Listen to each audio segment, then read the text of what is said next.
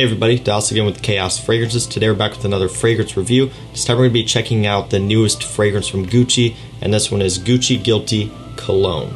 So a few of you knew that I got my hands on this one here recently because I included this in my weekly fragrance rotation video a few days ago.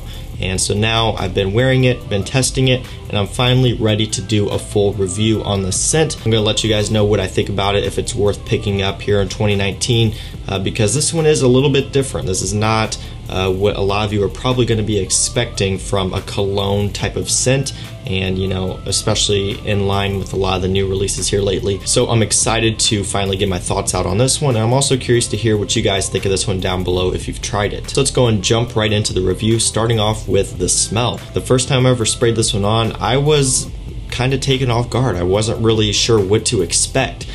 In the opening of this one, there's a lot of juniper berries, there's some cypress, and some bergamot. And the juniper berries gives it a little bit of a sweetness. That bergamot, of course, gives it a little bit of a citrus blast. And the cypress gives it this kind of like woody and airy quality. There's also violet, and that note is used in a lot of the Dior Fahrenheit fragrances. So those of you who are familiar with those, you're gonna pick up on the violet in this one pretty much right away. That's pretty prominent as well. And it is pretty interesting in the opening. If you noticed, a lot of those notes there that I just mentioned aren't really a lot of notes that are used all that often here recently.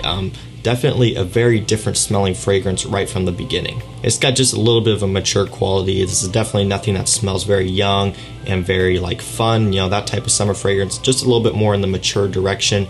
But this is something different, and that's something that I can really respect. I really respect Gucci here for trying to do something that is different than a lot of the other fragrance releases here lately. With that being said, this is also not going to be something that I think everyone is going to like, because for me personally, the first time I smelled it, I liked it, but I was still kind of like, you know, what is that? I wasn't really fully sure what I was smelling, and that's a good thing and a bad thing. Some people are going to love this, and some people probably are going to hate this. For me personally, I'm kind of right there in the middle. I like it, I don't necessarily love it. As it kind of starts to settle down on my skin after a few minutes, working into the mid, I pick up on this like powdery smell.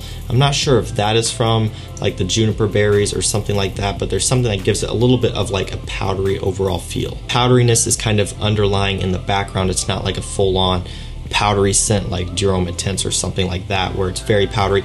It's just kind of there in the background, and honestly I don't mind it. It is kind of odd though, especially in a summer fragrance, in a cologne fragrance here like this. And when you look at this scent, you're expecting it to be very fresh, citrusy, and probably very green, and this is pretty green, but it is also very woody, and again it does have that powdery touch that I mentioned. Working into the dry down, I start to pick up on just a little bit of patchouli, not very much though. So if you're someone who isn't a fan of patchouli, don't be too alarmed because it's not overboard. Those of you who love that note, you might be disappointed that it's not stronger than what it is, but it is there, and it does add to the overall composition of the scent.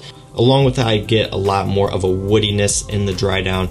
Again, the juniper berries, the cypress, some musk is still very present. And honestly, again, it just kind of throws me off because this is a cologne scent, but it's not really overly like fresh and citrusy like I was expecting. I've also noticed that as it continues into the dry down, that powdery accord gets a little bit stronger as time goes on. It's not overboard, but it does get a little bit more prominent as the fragrance dries down. So overall, my thoughts on the scent, again, I like it. Is this something that I'm personally going to be wearing? Probably not a whole lot. I don't see myself reaching for this one that often. That's not to say that this is a bad fragrance or anything like that, but it just isn't something that really clicks with me. It's a little bit powdery, it's woody, it's got a little bit of a medicinal feel, especially in the opening. Overall, this scent really just isn't me. It's not really my style, it's not my taste. I do like it, I do appreciate it, and I'm really glad that they did do something different here with this one. It's just not something that I'm going to be wearing all that often.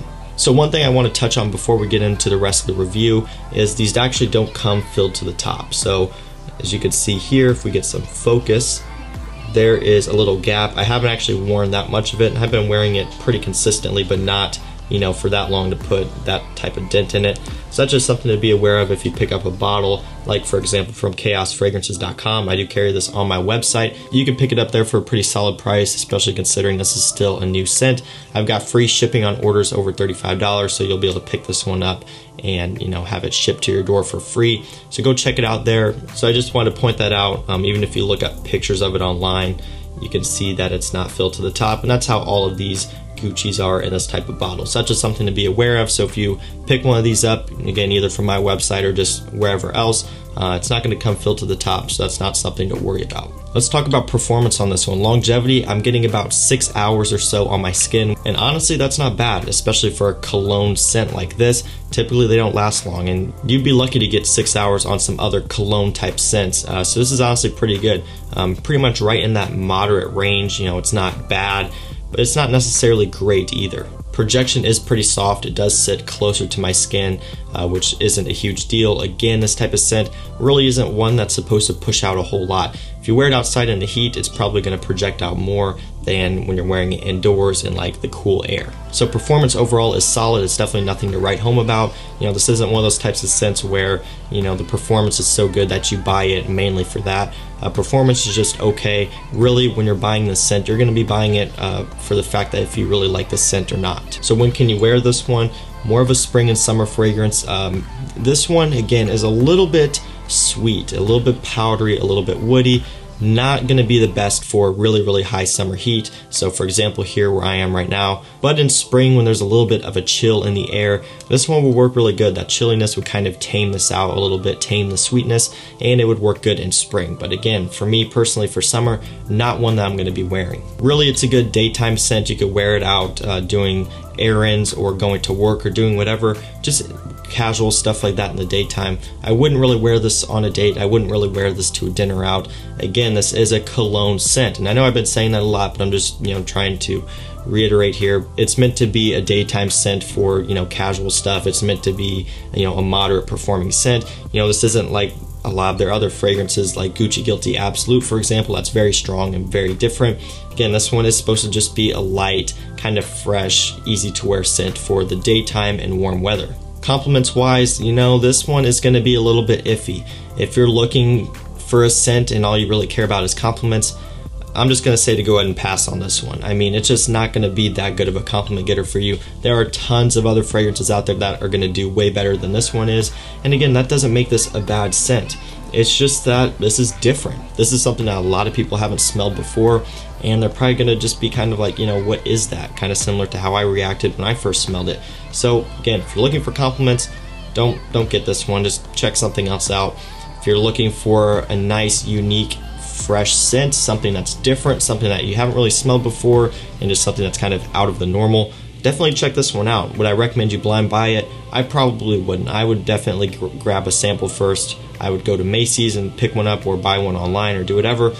Would not recommend blind buying this one unless you are, you know, really confident in your blind buying abilities. If you look at the notes and think, ooh, I like that. If you want to blind buy it, then go for it. But I would say for most of you out there, I probably wouldn't. And one thing that I like to do when it comes to judging fragrances is, you know, I'll smell it and I'll be like, is this something that I would repurchase or buy again if I ran out of it? And the answer for me for this one is no. I probably wouldn't buy this one again.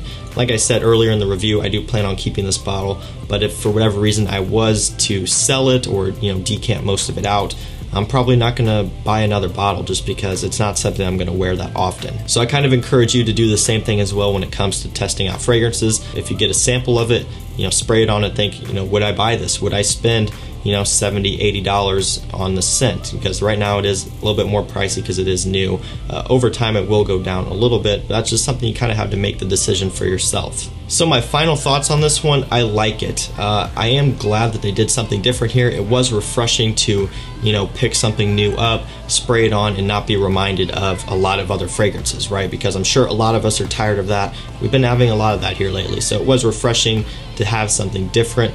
However, for me, it just isn't my style. I'm sure a few of you out there are really gonna like this one, and that's awesome if you do. This would be a really good signature scent for the warm weather, for the people who really like it. Just for me, it doesn't work. So that's pretty much my review on Gucci Guilty Cologne. Like I said, I got this one on my website, chaosfragrances.com. You can check it out there. That's pretty much it. I'm gonna be getting some more reviews out on some newer fragrances. I've got quite a few coming, so make sure you guys stay tuned. I'm trying to bring some new different stuff to the channel, and I'm excited for it. I'm excited to cover some new stuff. Hopefully you guys are as well. Like I said, let me know down below what you think of Gucci Guilty Cologne.